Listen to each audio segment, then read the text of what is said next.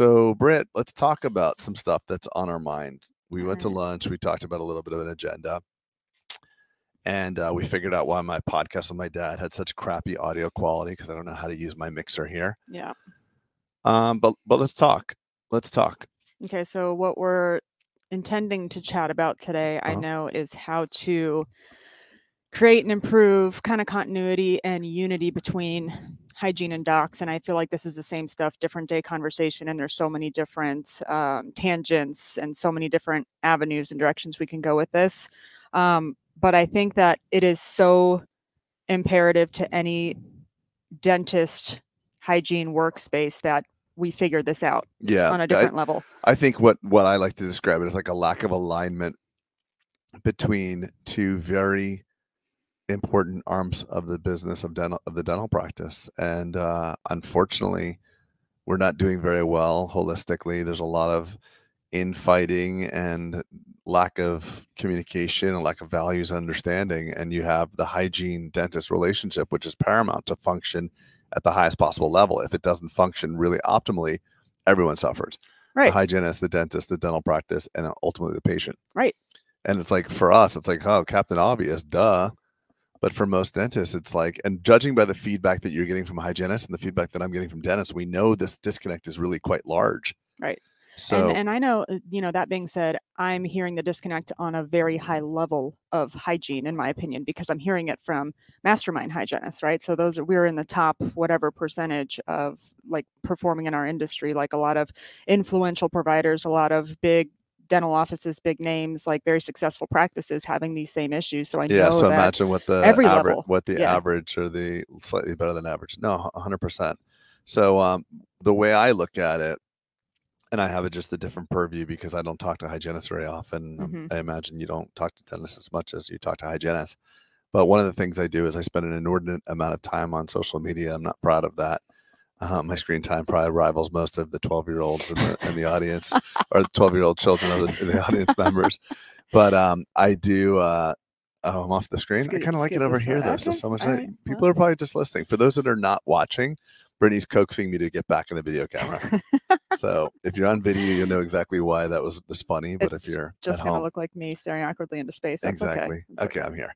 So one of the things I see on social media is that discourse about, how disgruntled and upset these dentists are about their hygienists, and the fact that some are even debating whether or not to have hygienists in their practice, because the dialogue typically goes like, it started really acutely rising up like during the COVID, like right after the pandemic, that there was this dialogue of hygienists wanting hazard pay. And then the chats blew up of like, these prima donna hygienists, and all they want is more and more, and they don't understand that reimbursements are lowering and that insurance companies are not paying as much, and they want 45 and 55 and 60 whatever dollars per hour. And then it turned into like, we don't need hygienists. You have these dentists that are rogue and be like, I don't have a hygienist, I just do it all myself, it's so much easier. And then it's like, yeah, you go, screw the hygienist, or who needs cleanings? I'm like, oh my God. Yeah. It's like when you're like a little kid and you're watching mom and dad like really fight, you're like, guys. And it's just really disheartening to see that. It is. And I feel like that's almost the equivalent of watching a car accident as it's about to happen. Like you're seeing it from this different perspective. You're watching it happen and you can't like stop it from happening, because what that tells me is that, I constantly see how hygienists are undervaluing themselves, and they don't understand their numbers. They don't understand what they bring to the table. They don't understand fully what they contribute to dentistry and to what the dentists are, you know what I mean? Yeah. And then it's painful because I'm hearing that the dentists on some level don't see it either. It's like no one is choosing to have the lights on. It's like no one's choosing to look they're all at going how they feel. Right. So a hygienist will say something like, I feel like I deserve $45 an hour. Great. I feel the same, but why? Right. What do you produce? What do you mean produce? What do you mean? Right. Well, what do you collect in it? I have no idea. Somewhere between like 300 and 1,000, I think. I don't really know. And then the dentist is not saying to the hygienist, like, so everybody's really right. So the dentist is saying, hey, we are, Joe, Acme Insurance Company is only going to pay us $35 for a cleaning. I'm making numbers up. So how can I physically pay this hygienist $38 when Acme's paying us $35? Right. But if they just would open up and discuss these things. Like, hey, this is, there's a lot of people that I'm going to try to get this out, and then I'll help me with this, because it's going to be a hard concept, and I want to just try to make sure I get it. What happens is that the business owner does not, so the business owner feels the need to explain everything and doesn't want to be as transparent. And the hygienist or the employees, like, you're the business owner, I don't have to worry about that. You just have to pay me. And there's no one's really communicating. If they would just say, hey, hygiene team, let's say one or two, here's the issue. I think you girls are working really hard, and I want to see you guys have better economic opportunities. But I just want to lay out the landscape of what's actually going on. We have Acme insurance companies. 7/10 of our, 70% are insurance in network. How do we make this work?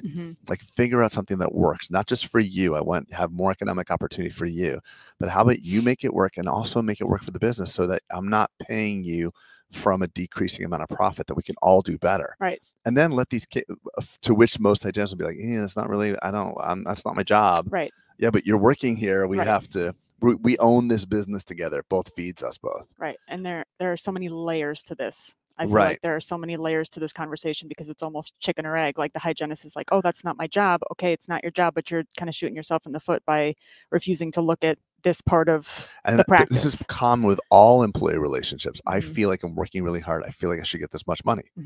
And I think that's great. I think there's nothing wrong with having a strong sense of self-worth. And I would rather someone look me in the eye and be like, I am worth all this money, versus like, I think I can, like, devalue themselves. Because the first step with an empowered employee is having self-worth. Right. And that's hard to teach.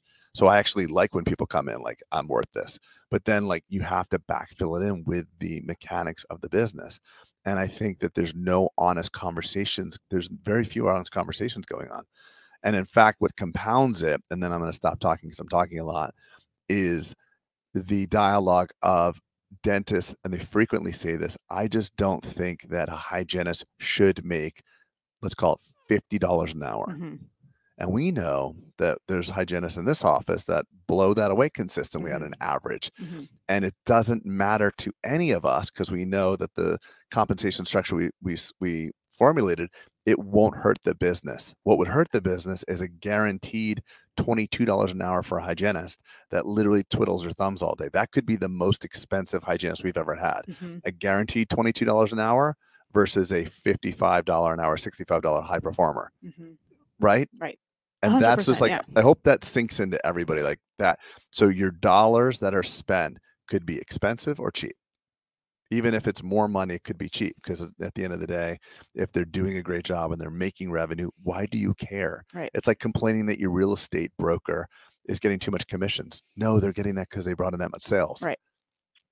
And then I'll stop and let you unpack where we are so far. You can't look at the black and white numbers of the situation, because anyone doing that is, one, limiting the practice significantly. And two, like, none of us went to business school, but you don't have to understand, like, this percentage of this amount of collections equals this much for the practice and this much for the employee getting paid. Right. So, and a percentage is a percentage. It doesn't break. Right. So it's funny how human psychology is. If I told you to write, like, if there was incremental profit coming to you, brand new money you've never seen before, but you agreed to pay me 40% of it. The first time we made $100, you'd be like, $60? That's awesome. 40 for you, 60 for me, amazing. But then as time goes on and the commission checks are running in, and you all of a sudden are paying me $5,000 and $7,000, it might start to bother you. Why am I giving $7,000 a month away? Yeah. But you have to remember, this was a brand new income stream. Right. And I think this human behavior, percentages bother people, and they should never bother. Absolute numbers mean nothing. Percentages in business mean everything. Right. If you're spending $50,000 a month on advertising, that's inconsequential, because it could be 1% of your gross or 40% of your gross. It's not the number. But unsophisticated business people attach to the number. Same thing with your hourly wage. It does not matter. I don't want a $25 an hour or $19 an hour hygienist that brings in nothing or actually can hurt the practice. Right. Well, going back to the dentists doing their own hygiene conversation, like, how much are they? And I don't mean this to devalue hygienists. I just mean, you went to dental school, you have the student loans, you're floating the practice costs and all the business things that go into that. And now you're doing hygiene instead of dentistry. Right. Like you're opting to do hygiene instead of dental procedures. Like Right. what a So loss. at that level, you're saying your highest and best use as a dentist. And I agree. That's a great point. But even more disturbing and greater loss to the practice is you don't have this mid-level provider enrolling, building relationships, and doing what they do best. So if we really want to talk about the truest value of the hygienist, one of the things that would not even make the top 3 would be the mechanical cleaning of the teeth. I really think if you really want to distill down like the top 3 greatest things that a hygienist can provide to add value to a practice, that means financial value and relationship value. It's I mean, maybe 3 is the cleaning of the teeth, but it's not 1 or 2 to me. Agreed. 100%. No, I think the value is 100 is in that people come back for us. Right. They come back for the relationship that we have, and they remember how we made them feel. They like the way that we clean their teeth, but it's more the relationship, and that's how and why they trust us to end up in your chair in the first place for their restorative treatment. Right. The perceived value. If you have this rock star hygienist, she will add value. And I actually look at the hygiene relationship more like a personal trainer, because you're meeting these people all the time, in not just in sickness. So they see us when they break a tooth. They see you when they're healthy. Hey, just got married. I'm doing this. How's everything going? Your gums look better. Using the PeriProtect. Good job. Like, oh, you know, these numbers are getting better. Like, it's like a coach. Yeah. You're never really done. And like, how am I doing? You're doing much better. And then we need to work on this. So it's a consulting role, and it feels good. And you're training people to be even more healthy. Yeah. All we do as dentists, I shouldn't say all we do. That's a gross overstatement. But we oftentimes help people get unsick. Right. You just help them get optimally well. So that consulting long-term relationship is in my opinion, number 1. That's the number 1 thing. So I would think that even if you had people just doing that, they skip the cleaning of the teeth, that you have a powerful practice, at the beginning of a powerful practice. Yeah. What would you say is number 2? I agree. The ability to, I don't know if this is in the same stream. I don't think this is on the same stream as relationship. I think the ability to communicate and educate. Yes. And the reason, that's what I was going to say, Tim. The way I think of it is this.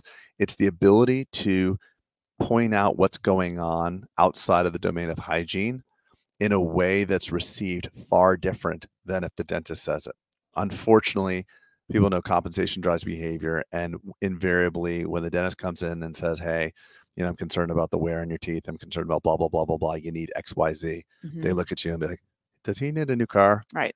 Versus when you say, hey, I'm concerned about blah, blah, blah, blah, it actually hits a different sector of their brain. Right. This person's trying to help. And, you know, even if you were compensated on dentistry, which you're not, and, you know, and I don't really agree that that's a good model for hygienists, but having them have the confidence to discuss the disease process is what unlocks the ability of a hygiene department. Because, you know, there are some dentists that are like, what dental school did you go to? Like, listen, I'm just talking about wear. You don't need to be a dentist to see that a 25-year-old girl who has lost 2 millimeters of enamel because of their wear, that's you need to be talking about that. Right. And unfortunately, I think at the worst that dentists can be, they could actually insert themselves into that relationship and be like, hey, Brittany, do me a favor. You didn't go to dental school. Don't have that conversation with the patient. You're not a dentist. Those are our patients, just like basically STFU and clean the teeth. Right. And that is a lot more common than I think you and I understand. Yeah, that's very unfortunate if that is super a lot more common. Yeah, super, because it's everyone just going to this whatever dental practice that is to die, basically. Like your career is dying, your patient care is dying, the communication is dying, the relationships within the practice are breaking down. Anytime the practice, well, it will die until everybody's dead, and then you're the dining dead. So like you go, let's say like person like you entered that ecosystem and persisted, you know, because you probably wouldn't obviously at this point, but let's say the 7-year-old 7 years ago, whatever, you go in there like, this just sucks. That's what hygiene is. Fuck it. You know, this sucks. I'm just going to clean the teeth. I'm going to get my dollar, hourly thing. And then I'm going to go paint or do whatever else to find your fulfillment. But then what happens is you have this caustic relationship that's not really fracturing. It's just fractured, and patients are all suffering for it. And that's, I really believe, in my mind, this is very common. And maybe it's because of what I'm reading, but I think that this is a very common and unfortunate thing. And what are you hearing when you talk to hygienists? Like, what are their big things?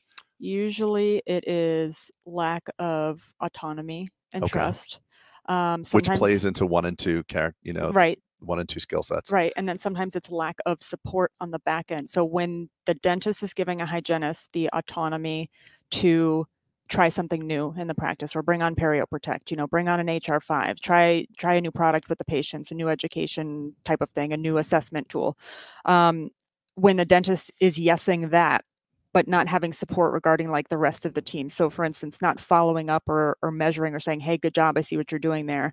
Or in the morning huddle, not like having the hygiene back in regards to the direction that they're heading. So basically when the team doesn't understand the direction that hygiene is going, like, Okay. or when the dentist isn't on board fully or doesn't communicate that he or she is on board fully. So it's not coming full circle. It seems like there's a separate hygiene value happening, and then there's this dentist part over here. So they have to be like very merge. specific. So hygienist goes in and does what, and So what does dentist do? there's, let's say there's a private conversation between dentist and hygienist. Okay, Hey, and doc, what is that? Yeah. I want to bring on this new product. It's called PerioProtect. This is what it does for the patient. This is the profit it'll mean to our company. These are the benefits. This is blah, blah, blah. This is the process, the lab, all this. Okay, all explained. You say, yes, go ahead, Brittany. You try and incorporate this in your practice. Let's see how it goes.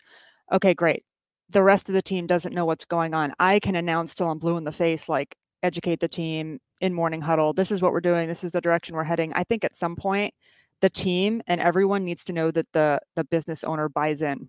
Yeah. And believes in what the hygiene is doing. Because there is a lot of support that does or doesn't happen based on your buy-in and your support, whether or not you see that. And you're the practice owner, so you've got to remember. I don't think but that let's rewind. When you brought PerioProtect in, it was not easy. Right.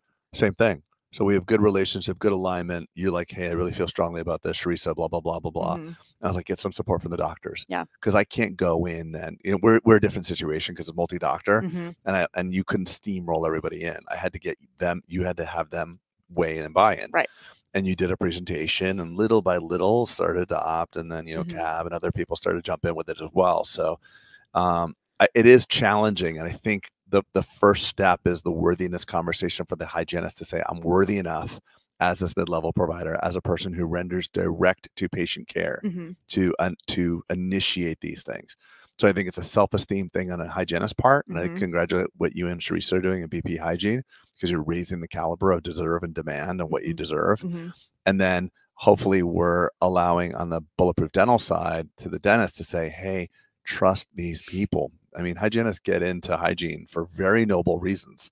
I've met very few charlatan hygiene, like salesy hygienists. Most of them are just really ethical, kind of like more like Lucy baseliners, amazing people, just really love to care for people. It's a caring profession. Get to care for people. So I think that there's a lot of mistrust from the dentist to the hygienist, and it's unfortunate. I don't know where it comes from. It's so strange, because I want to actually talk about this, because you just brought up a really important topic, and that is that I think my perspective, from hygiene, is that we do get into healthcare as mid-level providers thinking we really want to make a difference in people's lives. We really want to be a part of this relationship. We really want to impact people's lives positively and make good things happen. And I think that there's a misunderstanding there, because we think the dentists aren't coming from that place sometimes. And I think that's a misunderstanding. And I think that it also steps on the toes of, like, I think that the spirit of a hygienist saying, I want to get involved and I want to, for lack of a better term, like, manage my level of care and interact with the patient, can be like an affront to an insecure dentist. He or she may feel like, who's this? And they use the word prima donna. I hear prima donna a lot. And I don't know what the actual word of prima donna, but it's a person maybe who's demanding and spoiled, I guess. But I guess they're demanding because, like, hey, I want the very best thing for the patient. I want a better Cavitron or digital x-rays or PerioProtect, whatever the thing is. And the dentist is like, we can't afford that crap. Like, why you're such a, like, you can't do it with this. And it's not positioned like, hey, to take the very best care of the patient, we could do this. And by the way, it's not going to cost us money because we're going to be able to charge this. So it's like you have your employees in your practice. They're actually your business partners. Because if you fuck up and do bad things for the practice, they get they lose money. Ultimately, they say, it's so bad because you've mismanaged this thing. I have to leave you. I love you, but I got to go. So that by de facto, they're your business partners. So if we're really business partners in this thing, then you got to be up on things. You got to be like, hey, what do you need help with? How can we assure we're going to keep growing? you know, Yeah. like, and that level of candor is not happening. I think if the conversation becomes, we both want to take the very best care of patients, in order for us to keep our doors open, the numbers have to equal this, and this is what it has to look like on paper. Like, but with the constant sentiment being patients at the center, patients at the center. We're both in healthcare. Always. This is where we're heading. We have common, integrity. We have common values and ethics and all that stuff. Like, as long as I think that comes first, I think the conversation about numbers and money can happen afterwards. I think people go wrong too in thinking that those two things are mutually exclusive, thinking that you either make a lot of money or you're ethical. Yeah, that's so unfortunate. It is so unfortunate because I think as a step one, because I know we're talking a lot of theory, and like a tangible step would be, if you have a small team, it would be really even if you have a large team, but it would be really beneficial for doctor, hygienist, assistants, in fact, the whole practice, to define what is it that what is a healthy mouth? What is disease and what is healthy? So disease is not just the absence of perio and decay. A healthy mouth has to be no perio, no decay, and no age inappropriate wear. And what are you looking at? Because I think a lot of dentists are focused on like patchwork, like you broke a tooth, we'll fix the tooth and get out of here. But that's kind of like, could be, supervised neglect, because if you're seeing major wear and you got a 30-year-old girl and she's got major, or a 30-year-old man and they got major wear and they're headed for FMR by the time they're my age, it's best to have those conversations. And unbeknownst to the hygienist, they may work in an environment like, oh, that guy's super, super money hungry. Why is he recommending orthodontics? The crowding doesn't bother her. She said the crowding doesn't bother her, but the dentist never explained to the hygienist, like, hey, those teeth are crowded and they're wearing improperly. Right. And this becomes conservative versus aggressive. Right. And what are we doing? And that's why dentistry is so hard, because we recommend here SRP and Perio Protect and maybe orthodontics to fix the crowded teeth, and then go somewhere else. You're fine. Right. You just need 2 prophies. Right. In 10 years, you'll need an FMR, and you can spend $80,000 and have gum surgery, and we'll do all this stuff. You just have a little cancer. Let's wait for it to spread. We'll take out your lungs. Right. Right. Versus like, and that's I want to say product market fit, because I'm using like terminology like who's the right avatar consumer for this product. But it's like, in business, you have to have a value market fit. Like, your values are all these things. And over time, we've adjusted to each other's values, but now we have a very uniform value system. So either you fit in here or you don't fit at all. It's very binary. And for some that are not willing to, like, if you've been in an organization long enough where it's like you're not encouraged to think, you may not be able to start thinking now. You may not want to come in here and be like, well, what do I do? Is this SRP? Is this a prophy? Like, what do you think? What is in your hands? What do you see? How would the best way do you want to handle it? Because if you have a person just fell off the wagon, it's different than someone who doesn't care about their dental disease. It's an art of diagnosis, is what I'm trying to say. Yes. And I think, okay, so step one, agreeing on what a healthy and versus unhealthy mouth looks like. Yes, thank you for bringing me back. Yeah. Healthy versus unhealthy looks like. So if we can agree on that on some basic level, we can kind of build from there. Right. And also, what's your timeline of healthy? So isn't it incumbent upon us as dental providers, if we see someone that's, no urgent disease now, but you could see long-term things with their occlusion, they should at least know about it. Yep. You don't have to put the full court press on, like, Mr. Jones, if you don't do this, orthodontics, you're going to lose your teeth. Like, that's not cool. But like, you have to let people know what's going to happen long-term. And I think diagnostic timeline freaks people out, dental providers out. They're very comfortable telling you have decay and fix it right away. But when it comes to long-term disease, they're like, don't worry. Because you and I see it every day when we go into a room and talk to them about like their occlusion, and they have wear and they're young. Consistently, those patients always say, like, no one's ever told me this before. How many times has someone told you that? It's because dental disease doesn't hurt until it's severe. And so the dentist wants to be liked and wants to be accepted, and doesn't want to lose patient Jones to dental office down the street for giving them quote unquote bad news. And a lot of that boils down to presentation and values and the ability or not knowing the tools to fix it. So if your FMR is your tool and you don't really understand some mild orthodontics and some stuff like that, you can't treat it. Right. And most dentists are super busy. And we talk about this in the mastermind and stuff like that. When you're really, really busy, you don't diagnose as well. Because hey, Mrs. Jones, you need this work, and you can't fit him in for 3 months. You feel bad, so you don't even say it. I'm going to watch. But then it's time to, like, get more chairs, get an associate, do something, because you can't limit your patient's dentistry and exposure to access to care because you can't fit them in. Right. And that business can't equal supervised neglect. Right. Yeah. But I've been guilty of that, like running around clinically, like there's a problem here. I'm like, I just can't, like I can't. Right. That's a breaking point. Right. So it's unfortunate that these factors hit dentistry. Yeah. You know, I think globally, in regards to pulling back to dentists and hygiene, and like the misunderstanding is there could just be a lot more transparency. And I wish that, you know, this is in like a perfect world, waving the magic wand. I wish that there wasn't already this culture in the dental industry of like dentists versus hygienists, because at this point I almost feel like we're at like a standoff of like, yeah, hygienist doesn't want to say what he or she really wants. Dentist doesn't want to say what he or she really needs, thinks that they'll be misunderstood by the other party, thinks that this person doesn't want to help, they shouldn't have to help. Like there's just a lot of like misunderstanding. And I think that what we've done really well in our organization is like, this is a chicken or egg thing, but you know, going back to agreeing on what a healthy versus unhealthy mouth look like, but also where are we going collectively as a practice, making a game plan as to like, okay, how do our values intersect? Like you and I have slowly over time kind of like, okay, what are your values? What are my values? This is what patient care and patient treatment looks like. How do we make these things merge and continue going on in the right direction over and over and over again?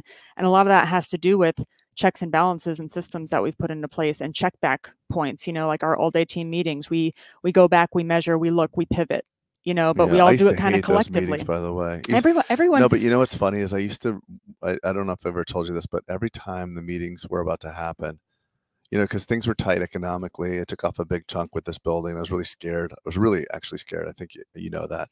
But those all-day team meetings, I'd actually think of how much they cost. Mm-hmm. So like I think they were like 10 grand. Like you know what I mean? Like if you think about the amount of overhead and staff and stuff like that, not just shutting down production, but the actual payment. Right. And it would freak me out, but I'd always power through.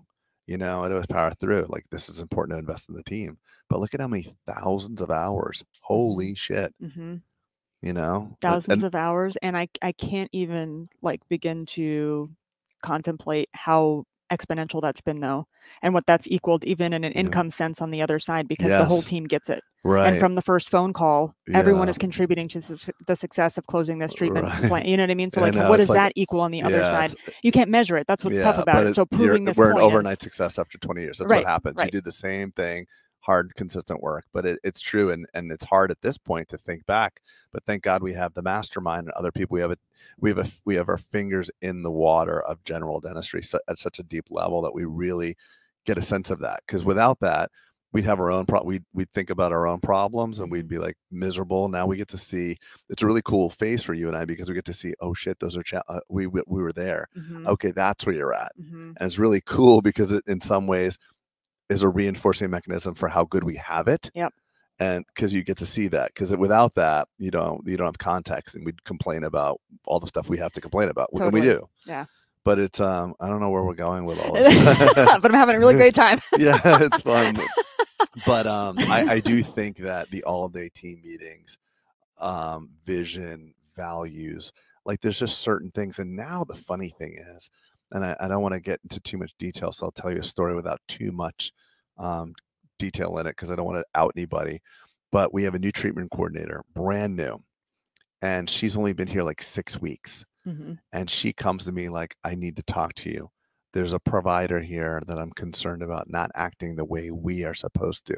You know, I joined this practice because of the ethics and the values, and I'm concerned about this person. She's brand new, but she's right. So it's so interesting, like, to see that, like when people can sniff out a provider that's like, oh, you know, it's my production for today. That freaks people out here. Right. You know, like instantly you're not in the tribe. Right. Because we never talk about that. You know, like some days you're scheduled for 600 and you're 2,000. How'd that happen? And sometimes it's 2,000, falls apart, but who cares? We're all confident in what we do. Totally.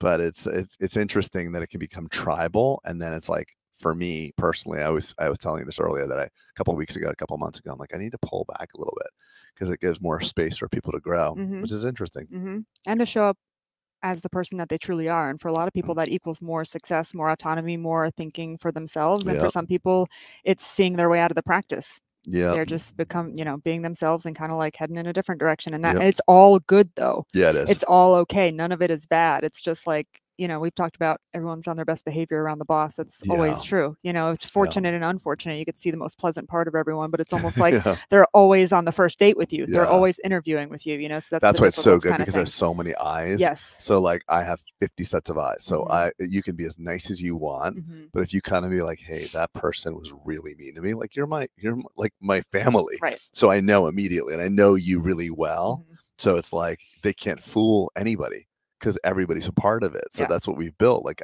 you'd be able, and I had like 4 people come up to me. That's this one provider, by the way. So it wasn't just the new treatment coordinator, it was hygienist and blah, blah, blah, blah, blah. Yeah, Like it there was was a that theme. there's so much redundancy. Mhm. You can only build that when you have a strong family.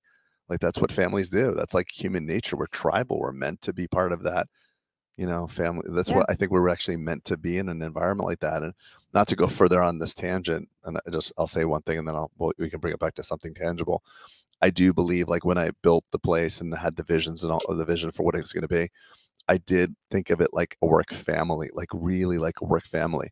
And like human beings, team is one thing that's really cool, a group of people organized around a specific task. Mhm. But community is even higher. It's a higher level of involvement. Mhm. So we're not a group of people organized around a task. We're a community that's organized around a task. Meaning, like, if when the shit hits the fan, like it did during COVID, we were no longer working as dentistry, but like, hey, who needs this? Who needs what? What happened? I got this connection, Mhm. and it was a real testament and a real pivotal point for us. It was a major inflection point, COVID, for all of us. Yeah. It was holistically. I'm not being cavalier. A lot of people had sickness and death, and it was scary. But for the business and for what we created, it turned us into another level.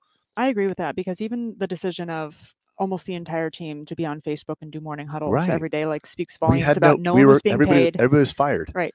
No Just to be clear, like what was the Facebook meeting for? We didn't have either a place to work or any income. Yeah. And it just showed that when you strip it all away, this is a community. Mhm. Because if it was a group of people organized in the task, once the task is gone, the team disbands. Mhm. Soccer teams don't hang out and have reunions. I mean, maybe they do. I don't know. I think they do. I can't do sports analogies. So last night at the doctor's meeting, Dr. Sheik was like, listen, this is like the Yankees. And I'm like, is that a good thing or a bad thing?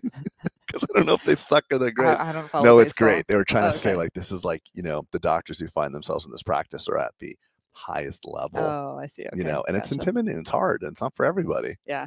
So, but I do love when people come in though with the perspective that you were describing earlier of just like where we are able to see now, and when the shit's hit the fan so many times, when other people come from other practices and they've had similar experiences or that experience on some level, then they come here. Like I'm thinking Dr. Santos, who says all the time, like, wow, what a amazing workplace you have. What a unique culture. I'm so grateful to be here because he's seen all the shit that. But this is also an interesting thing. He values these things. Mm-hmm. So one man's trash is another man's treasure. And to think that just because he likes it or you like it or I like it, there are many people who are like, F that. Like, I don't want, like, what do you mean I have to be nice to the hygienist? What do you know, that's a hygienist. Like I'm a doctor, so we can't sit here and pat ourselves on the back. It's just very unique. That to me is just a human disconnect though, because I don't care. But it doesn't matter. They've built something for themselves that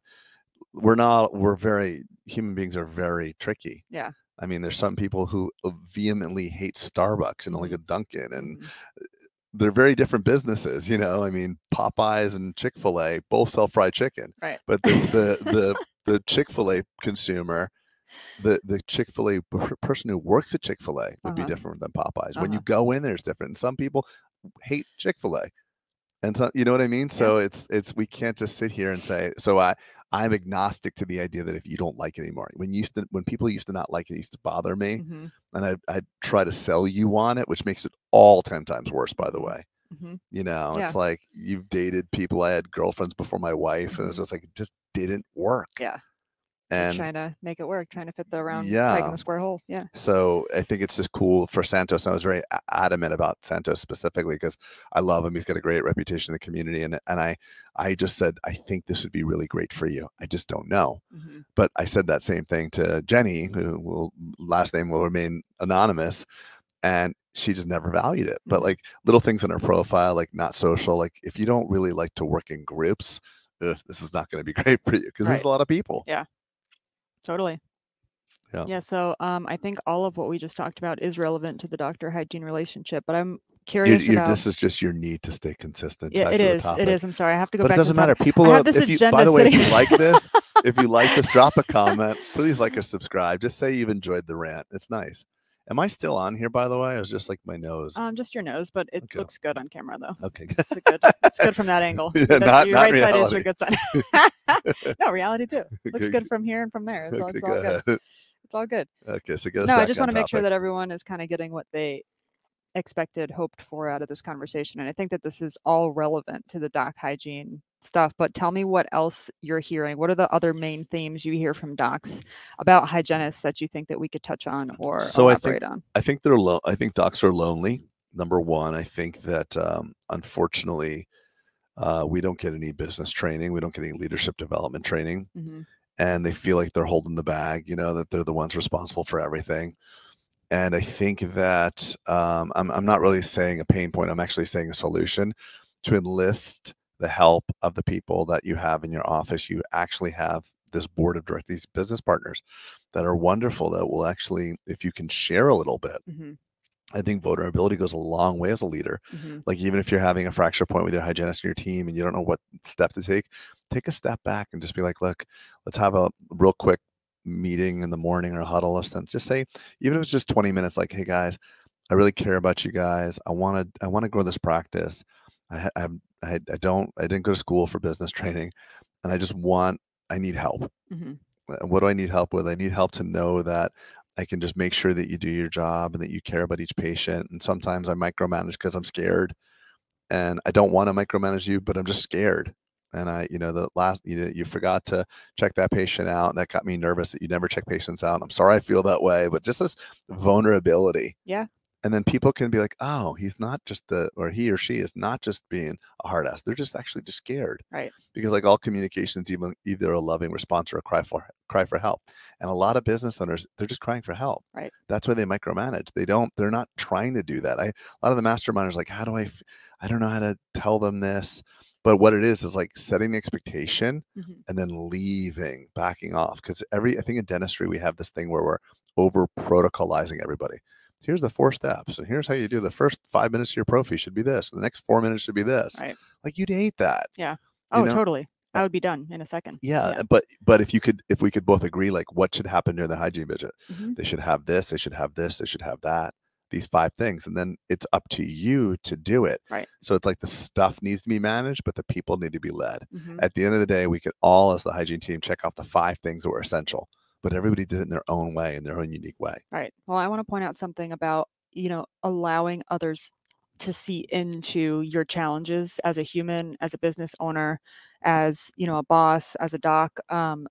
People naturally want to help unless like someone has smushed their ability to think on their own and like really step into that, right? But if you kind of make your needs known and communicate like, this is what I'm struggling with, people usually want to help. Like they want to rise to the occasion. Then when they do and they help you find a solution, they now own that outcome. They take partial ownership over that outcome, and that can lead to a lot of pride and snowballing into more trust of themselves, that higher self-esteem that you were talking about. So if it is in a practice where it's been a lot of fear, micromanagement, a lot of following around, did you put lip balm on the patient, that sort of conversation constantly, and you've kind of squashed the spirit or squashed that autonomy, that's the way to rebuild it, is to let someone in on the struggle, let them help you and own the outcome. It's a chicken or egg thing in there too, by the way, because like oftentimes the reason why the dentist is stressed and scared is because they are under financial pressure, and you don't want to tell your hygienist like, I'm worried about, like, it's delicate. Imagine like, hey, I'm really worried about the finances of the practice.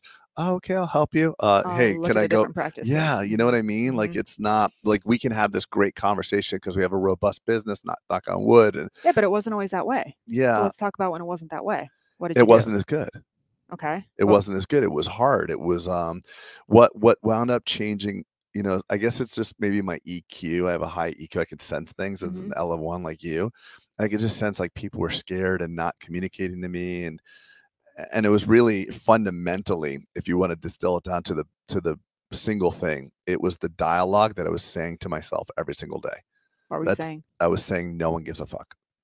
No one cares. And whatever your dialogue, whatever your narrative is, like I work too hard, no one cares, whatever that is the lens to which you see the entire world through. So it's like your primary question. My primary work question was, no one gives a crap. I'm the only one here that cares. And if you feel that way, no matter how sweet and nice you are, people can feel and read what your emotional state is. Yeah, and so you're treating them like they don't give a fuck, and they're acting like they don't give a fuck. And then so what do you have the people that do give a fuck being treated like they don't give a fuck? Lip balm example, and we can unpack that if you want, but whatever. No. It's really painful because I care, and you treat me like I don't. So why the fuck am I caring? Right. You know what I mean? And I think when we point the finger at the dental industry and say it's wrong, it was wrong here too. So I think that coming full circle, we had it here too. But I think as a leader, you have to change first. You have to, every time I work with a dentist, it's always that, them, they, how do you get these people? And I'm like, this is the three fingers pointing back at you, no matter what. And when anybody starts to make a decision about what they own, I'm really excited. So like when someone's like, yeah, I see that. That's like the beginning of massive breakthrough, just to see that you play a part in it. Yeah. You don't have the wrong people. None of our dentists have the wrong people. Right. They just have the wrong leader, and we got to get better as leaders. We have to go first. The first person you have to lead is you lead yourself. You lead yourself to change the better. And then from there, you can change other people. Yeah. But it's really hard. Fuck. It's really hard. It's really hard. It's been a long road, and it's a continuous process and evolution. Like ours isn't over. It's ever evolving and continuing, and I just think that has to be a part that's accepted too. All the communication is going to always continue. There's always going to be bumps and bruises and losses and wins and pain points and whatever breakdown of certain things. Death of something in the practice means there's opportunity for something else to live there or to grow there. Yeah, but that's just that like little bit of bravado that you're talking about for me only came through experience, because every single death in the practice, like the Jessicas and all that stuff, I actually thought that was a toilet flushing in the entire thing, like a snowball. So as a business owner, when you get that bad Yelp review or the Jessica thing, you play it out. And we as humans do that. Like when you're going through a personal relationship or something, you can play it all out. This is going to happen, then this and this and this and this, and I'm ultimately going to fuck up, and no one's going to love me, and I'm going to suck and die alone. Right. Like that's literally the brain. Yeah. Yeah, it is. So those who have, it's this Yelp review, and then Sally, and then that person with the broken temp, and then we see the whole thing. And if you can't control that, you have to be steadfast in business. Like business ownership is not for everybody. Like for me, I had to do it, even if it meant less economic opportunity. But you have to be able to control that. Yeah. And then time, and then losing those people, and then rebounding. Like, oh shit, that didn't destroy me. Like your personal stuff. Oh, that I'm still alive. I'm okay. Right. That's really good for you. Yeah. Because you withstand what you thought was a fatal blow, and you wind up rebounding. Yeah. And then you're like, damn, okay, I am a badass. Yeah. Oh, I didn't die. Oh, I didn't die. I'm still here. But I am better. Right. Oh, wow. That actually was good for me. That's the cool thing in life. Yeah. For me. Like if you can just have a life of that constantly, you're a badass. I don't care how well you do. I just love people and that's why you and I resonate to the people that we do. We talked about there's a theme for you and I that we like certain people that have hit rock bottom, whatever that is, and built themselves back up. Yeah. It's you're real. I love it. There's a realness. Oh yeah. There's like an unfakeable realness, like people who haven't gone there. Well, they're just comfortable in their own skin. Exactly. Like, I was the guy that was, doing this or that. I love that. And that's my realness too. Like I was the guy who was making everybody cry. So I didn't have to get there through like something, extremely damaging, and but it was pretty freaking bad. Yeah. Yeah. That's interesting. So I guess in full circle, I know we've just totally jackwagged your agenda. In full circle, what's wrong in the dental practice is what's wrong here, frankly speaking.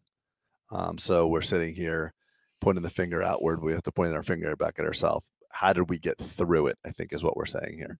So it happened here as well. I think open communication, a little bit of humbling, a little bit of failure, getting alignment about what we really want and what we see, having the wrong people here so that we redefined that doesn't fit. What was it about that provider that person that doesn't fit. A lot of the times, like even the early hygienists that you were when you were leadership and you fired a couple people, it was hard for me, and I just had to pull away because I was like, they like sushi, right? They got to be good, right? Yeah, I know they like sushi, Dr. C, but they're a freaking disaster. Yeah. I am going to step in here and fix this. Yeah. Remember? Yeah. It was hard. Yeah, it was very hard. And I knew if I would have not allowed it, because I could have steamrolled you, it would have just taken the, it would have taken the practice in an entirely different direction. I agree. Yeah, I agree. It's just different. I'm on the ground level, and just like what the docs need, I know what the hygienists need, and I can see what's happening within the department and how it's killing rapport and how it's killing morale and how it was crushing production and other people's ability to speak up and the space that they had to be successful, and just the whole culture within the hygiene department was who's going to protect the house is what it is. It's like, I'm going to protect the house. Yeah. It's wild. It's wild. I guess it's basically, I'm just trying to distill it into some steps. People go to work and they're taught not to think. So people that have been working long enough are like, we're very responsible, resourceful in our own world. You go to work and you're like, well, boss man's going to tell me or boss woman's going to tell me. So let me just turn the brain off. Yeah. And so it's an unlearning of the worker to say like, okay, this is you're a business partner in this business. If it fucks up and you like it, it's close and you like working there, don't let it burn up. Don't let it burn to the ground. So that means you have to speak up, and it's hard conversations. And then the doctors need to pivot to say like, no, if you have good people, really make sure you're aligned on the expectation of what you want, and then really, really get out of the way. And it's better for people to make errors and screw things up and then come back and align than scare people so bad that they never do anything again. Right. And if we've all agreed on, again, what does health look like? What does disease look like? What are the parameters around this? Then that is a safety net to give people autonomy. And it's a safety net for the practice. It's a safety net for you to say, this is where we are trying to go. Do we all agree? Yes. Okay, go ahead and get there. Really, like it's stepping away and saying like, here's some space for you to do that. I feel like that is the magic. The values integrated to that. So it's not just the clinical alignment, the values too, because then if you have some core values like honesty or integrity or ethics or taking the rigorous care of the patient, then you don't get in trouble why you did something, because as long as you had a why. So I did what I did, even though it was a bad outcome. I did what I did because I believed it was the right thing to do, integrity. I thought I was taking the very best care of the patient. Right. And like, not versus like, I wasn't thinking. Yeah. I just did that. I let them, I gave them a $5,000 refund because I don't know, who cares? So like, if you have key team members that are giving you good whys, they're engaged. They actually they're thinking while they're at work. Yeah. And they care. Let them mess up a few times. Yeah. And keep going with the whys. Because once you have once you have that engaged team, that's when you have 50 pairs of eyes or 10 pairs of eyes, because they're engaged. So you come in because you think no one cares. I'm not saying you, but to those that you micromanage because you think no one cares. People stop caring, and then you can't get rid of your job because no one cares except for you. So yeah, wish it was that simple. What starts as survival instinct ends up as self-fulfilling prophecy. Yeah, for all of us. But and the funny thing is if you really are creative and look at what we're saying and then bring it to everything else, every relationship, those that enter into interpersonal relationships with the fear of like, I have friends that like every time they go out, their wives are like, "Where are you? What are you doing? Are you cheating?" Like, I'm like, "Bro, do you cheat?" Like, never in my life. I'm like, and then it drives people. So it's our fears that color the outcome. And I think that if you can't control your fears, you're gonna have a really bad life. Agreed. Whether you're a dentist or a hygienist. Yeah. So you're always trying to bring it to something relevant. I won't air this one for you.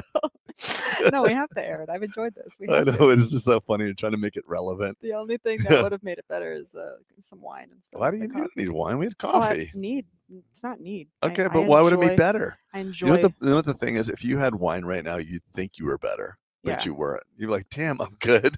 It's true.